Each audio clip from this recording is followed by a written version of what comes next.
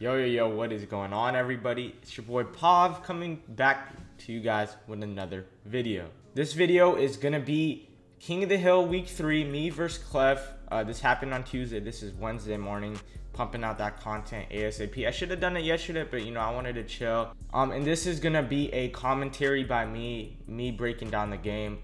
Let me know if you guys want this in the future videos, or if you want the preferred way of me just uploading a straight MCS game with the other commentators. I feel like this is gonna give very nice in-depth analysis that could make you guys get better at the game. So just make sure you guys let me know in the comments which one you prefer. With that all said and done, let's get straight into the gameplay. I'm not gonna spoil anything for those who may have not seen it. Just gonna commentate and go play by play. So guys, right here I am gonna be running the Carolina bunch offset. And the first play we start off with, we're going to put Reggie Bush in motion and just, create a high-low right there and block Jimmy Graham so I'm able to roll out. As you see right there, we're able to hit a nice little chunk on the table. I want to say that was, 8 yards. And these King of the Hill tournaments, if you don't know by now, every Tuesday for, 6 to 7 weeks. And if you win, you stay on. If you lose, you're done. The more wins you get, the more money you rack up. Each week is worth more than the previous week. This game was for $6,000, boys. Right here, a little double post action.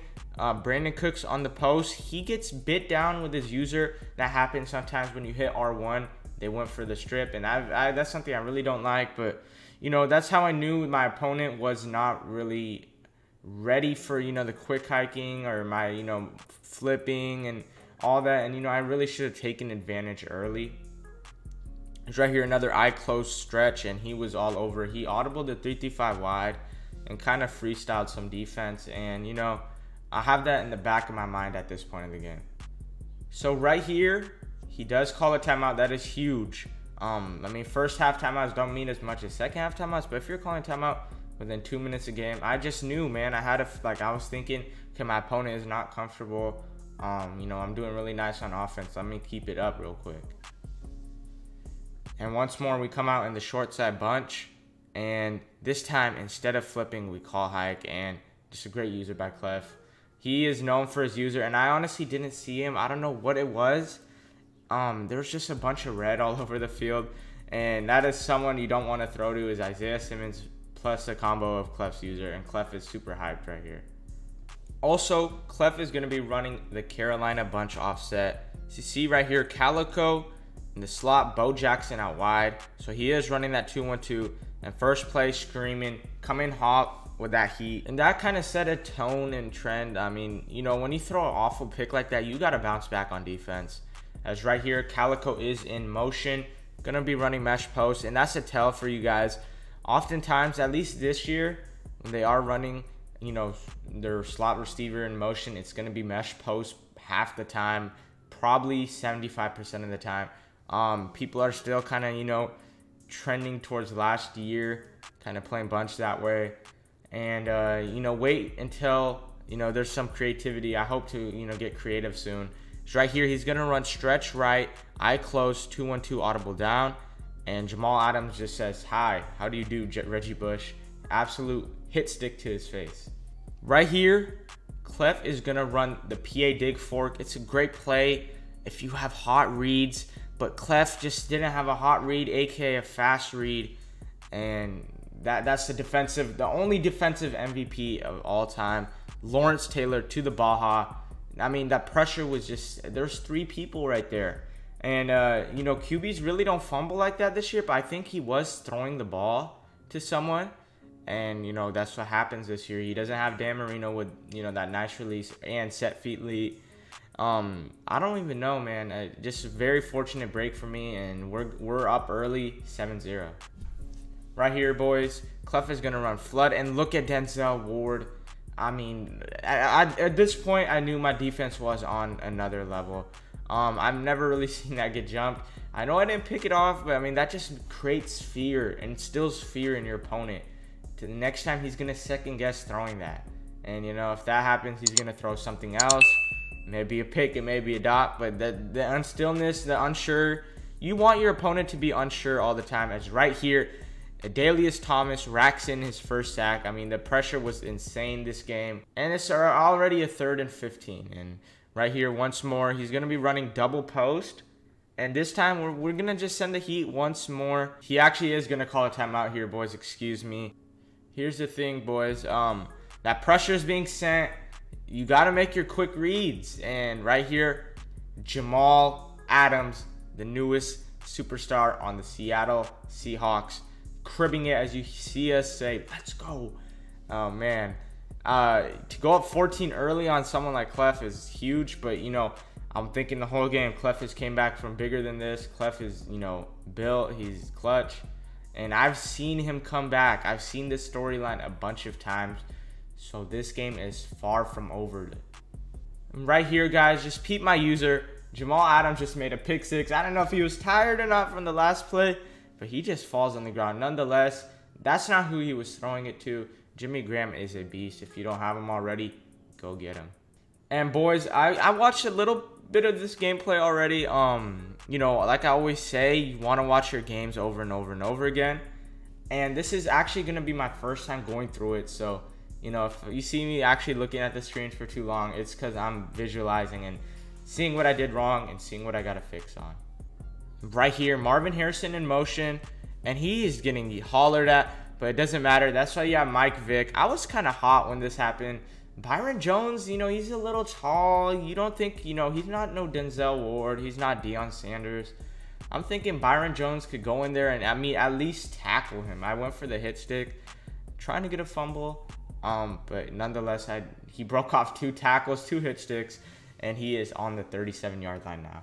And right here, pressure again. Leroy Glover, Niners theme team, gets the sack. Excuse me, that said Jamal Adams. I really didn't think it was Jamal Adams. I think Leroy Glover came in there and kind of clogged the lane for him to run. And it's 3rd and 12 now, boys. Excuse me, 2nd and 14. Close enough. As once more, Calico's in motion. He's running mesh post again. This time, we have a match defense. And if he waited, that would have been wide open. I don't know if I was in because he was in the middle of the field or Simmons is a dog. That's not good defense. You got to cross man it. You got to play something better than that. And thankfully, his player was either tired or something happened, and we get a lucky break. And right there, guys, I didn't show it, but we did waste a timeout. He came out in 2-1-2 and was about to audible down. And right there, Adalius Thomas once again on the heat.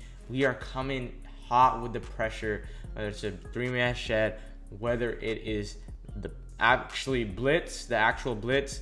Nonetheless, it's creating a 4th and 14. And I'm telling you, CLEFF was moving the ball, but he would stall out quite a bit. Right here, boys, CLEFF is actually in 2-1-2 bunch, but since it's 4th and 14, man, I'll let him run the ball. And right here, we're going to try to dial up heat.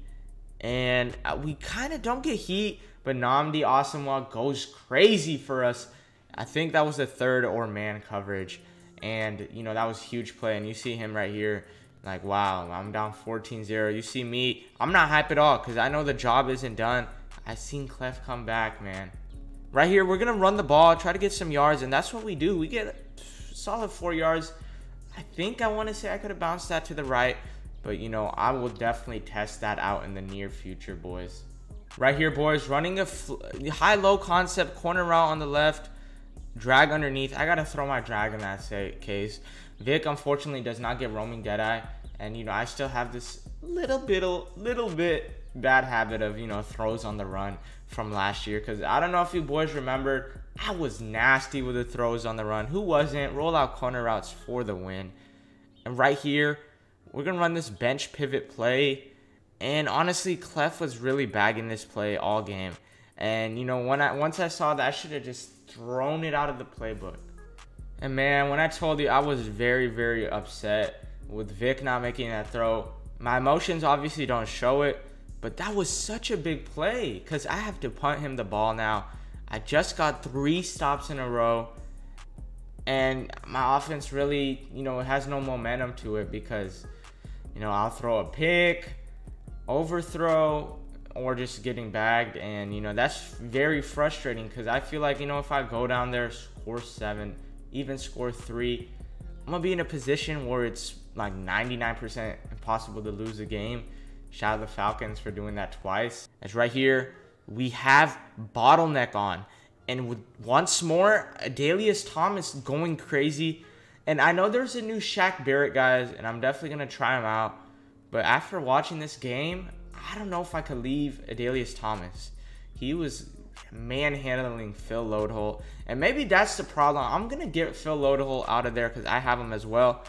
Right here, we run match.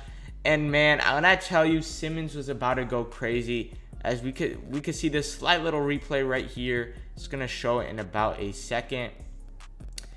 He gets stuck on Adrian Wilson, man. And if he doesn't get stuck, I want to say he could have picked that off, man. I've seen him pick off things crazier by himself in the CPU. And that was a mid-read shaded up, 3-rec shaded up, one of the two. And if he picked that, man, I would have been, it just would have been done.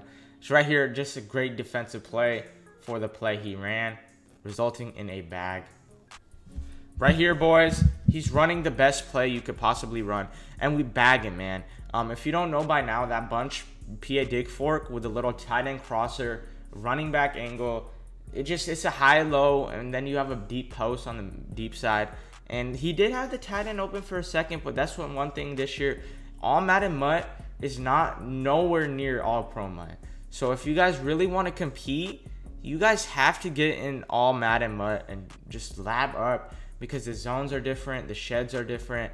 It's just, you got to make your reads, man. And that's kind of something I'm going to learn. Trust me, boys.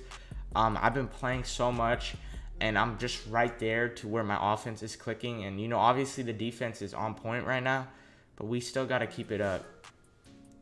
As right here, CLEFF is, oh, man, this is such a terrible user. I'm watching it back. I'm not giving that up again, boys. My zone on the right matched, and it bagged the corner route. All I had to do was either be a spy or run back. And B-Doc, I'm telling you, you're out of there. Amazing dot by CLEFF. And I'm not going to lie, I was a little shook because that's a play very few players make. Marvin Harrison on a streak, beating the cover 2 deep. And that's just a dot, man. That's a laser. Nothing much more than that. Just a laser. And, you know, we got to keep it moving. Right here, boys, we're going to hit Jimmy G on this flat and get a nice amount of yards. If you have a flat throwing problem where you just don't see the flats, get in practice mode and throw 100 straight flats, and you'll see how this game is. You can't deep bomb all game long. You have to throw flats, and that's something I did in Madden 19. I'm telling you, man, once I learn this game, it's going to be wraps. It's right here. Great play. I had everyone open, and Calico makes that dope catch for us. He did send the heat, and, you know, I could have sat in that pocket a little bit longer and hit the deep post because it was a cover 2.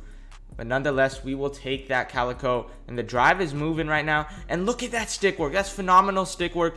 Only if number 10, Brandon Cooks, could pick someone up, man. Go rewatch that. Rewind that. Oh, man. Cooks was in position to let me get a touchdown, maybe. Possibly get to inside the 20. Nonetheless, we will take that. That little stop and go gave us some nice yards. Right here, once more, high-low on the left, rolling out, and it is match. And we had nothing. We're going to throw the ball away. Great defense right here. Right here, boys, we're going to run flood. We have the cover 3 beater. Only one issue. We're too close. And remember when I told you got to throw flats? I'm pretty sure I had the flat right there. Oh, man, that was just a blind read, man. And that's our second blind read of the game. And that's very uncharacteristic of me, but that's neither here nor there to preach to y'all. I'm learning from it, and I'm just embedding it in my mind because, you know, repetition is key. Right here, boys, he's going to start running a lot more with Reggie Bush, and he could afford to do that now. Being down only 1 possession, getting the ball at half, I'm pretty sure he could do that, man. And, I mean, obviously not in this situation.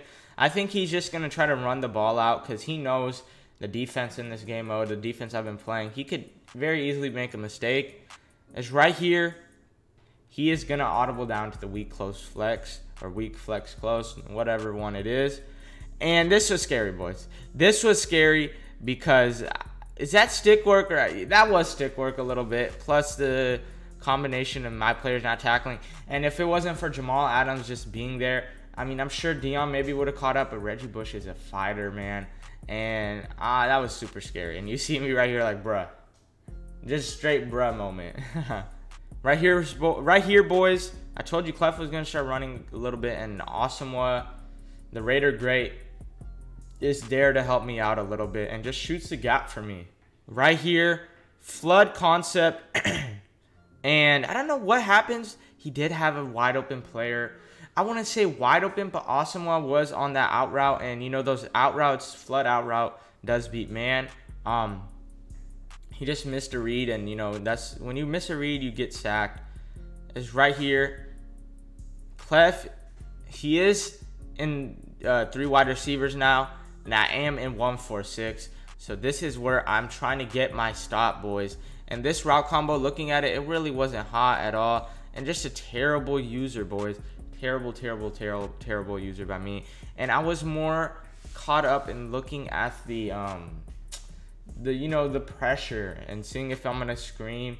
And this is another habit I have, is like, okay, is my pressure gonna come in? If it is, then let me just, you know, chill with my user, because I don't have to do anything. And right there, thought the pressure was gonna come in, but really it wasn't. And it was a good play call. It was a good play call. But, you know, here's the thing, he doesn't have that next time, because I'm gonna be all over that. Right here, we play coverage, and there's no one to account for Reggie Bush. Great play by him. Got to tighten up now. Definitely got to tighten up. And this is where I was getting kind of scared. I wouldn't say scared, because I'm never scared. I was just thinking, okay, CLEFF is coming back. My defense, he's starting to pick it up and realize what's going on. Is right here, he max protects, and we send the heat. So he was doing the right thing. So it was kind of weird. There was a sequence where I would send the heat, he would be max protected. And when I played coverage, he would be sending everyone out. So it was just kind of like a mind game at this point. And right here, he's going to run the ball at a stretch. And he really isn't going to get anything off initial looks, but he is somehow almost able to get out of there. So, you know, all of a sudden he could hit passes, he could run the ball, and I'm definitely in discomfort right now. He's already at the 36. Right here, boys. A little dive action, and I mean, I was shook when I started to see my cornerbacks getting pancaked. I don't know if it was because I pass commit or whatever the case might be, but, you know, I'm definitely shook right now. I tried to shoot the gap. I feel like I could have, but, you know, I was just a little too slow, and my cornerback getting pancaked does not help at all. Right here, man, just off play art, this looks like a great play, and we do hard flat it. He has someone open, and he got cheated on that. I really don't know if he got cheated or if the pass was accurate. Dion was going to play it. Nonetheless, it was a really crazy play. And if he catches that, gets a rack, that might have been a tud. I don't really even know what to say. That was a bang play. The pressure was being sent. I don't know if that caused him to overthrow it or whatever the case may be. But nonetheless, he is still able to move the ball. It's right here.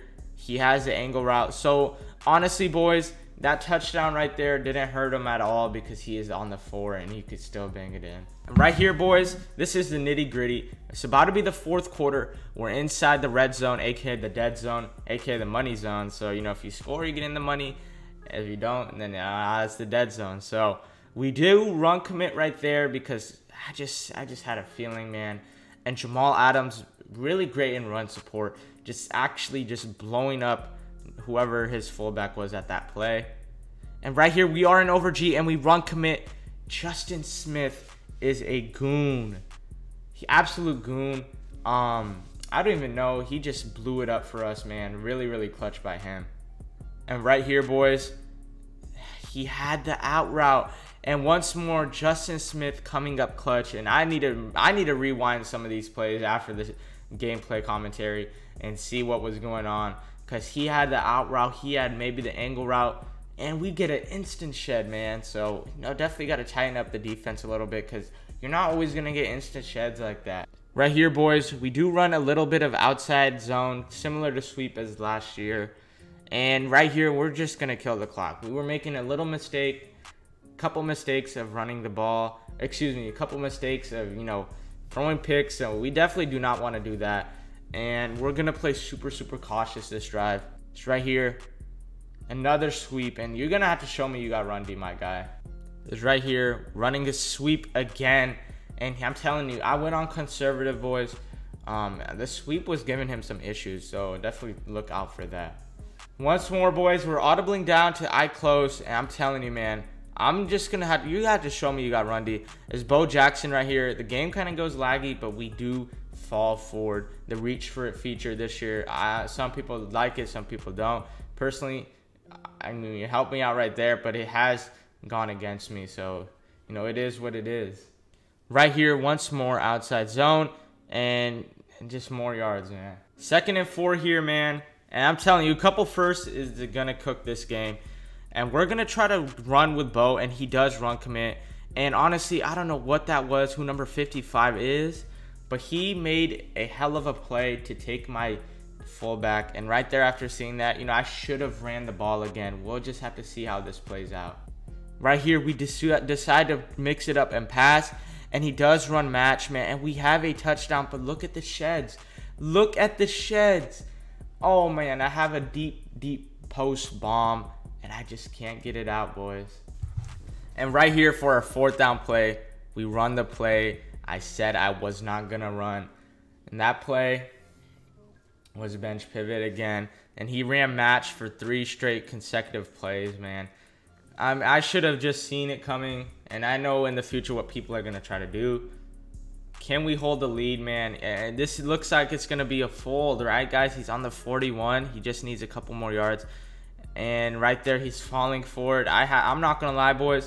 At this point in the game, I was feeling very, very, you know, anxious. But you see me cracking the water, staying calm, staying composed. We got to get one more stop. Defense is winning us this game so far. It could definitely finalize and win it. Right here, boys, he does run flood and great shed. And we were getting, you know, very timely sheds, as Leroy Glover says, I got you, Pav. I'm not going to let Mike Vick scramble, because if Mike Vick scrambles, it's going to be a long day. It's right here. CLEFF, being the great player that he is, recognizing that I'm in 1-4-6. He runs the ball. That could have been a lot worse than what it was. And on me right there, I can't give him those yards, man. I cannot give him those free yards. Right here, boys. Run a little match action. We sent our spy prematurely, but thankfully we had some people in the vicinity. I don't know what Simmons was doing, man. And, you know, thankfully, you know, that shook him enough to have him throw the ball away. Right here, boys, it is laggy, but all you got to see is that we sent the pressure again. And Leroy Glover, if you don't have him, get him. He's not going to let you run away. I should have started containing, spying. But nonetheless, it is a 3rd and 9 right now. Time is ticking. 29 yards, and I lose this game more than likely. We're going to play good defense and peep the bait on Justin Smith. Excuse me, on Brian Dawkins, my user. He looked like he was going to be able to throw that tight end crosser for a second, but I was a bit on that. So if he did throw it, it was going to be a pick or an ag. Thankfully, he didn't throw it. Sometimes in that case, you just got to hope they don't throw it. And he was going to have the deep post coming open at the end. He just didn't have enough time for it. And that did look scary rewatching it, but it is what it is. It's right here. We're going to get in the 1-4-6. And I'm not going to lie, this was very risky because the play before, when I was in 1-4-6, he got those yards super nice and super easy. Regardless, we're going to have to send the heat for the game, man. This is the game. 2-1-2 bunch. CLEFF is going to try to freestyle something. You see him going through it, going through the motions, trying to think of a play. And thankfully for us, Simmons is not blocked. Excuse me. His tight end is not blocked, resulting in tight end side pressure. Game, set, match point. Great game to CLEFF. And you see me, I got away with one, man. I'm not even hyped, man. I know what I did wrong. I know that my defense turned up. And I know what we got to do next week. First joke. If you did enjoy this gameplay, man, leave a like, comment, subscribe, share. Comment what you want to see next. I know I haven't been posting that much YouTube. And trust me, after this whole King of the Hill, it's going to be straight streams and YouTube until Club Series Grind. If you guys did sign up for a club, let me know what club you guys did choose. Man, the Club Series Grind is going to be unreal. I'll catch you guys in the next video. Wish me some luck for next week. We're going to be playing Joke. Thank you guys. Stay safe, stay smooth. It's your boy Pav, like always, signing out.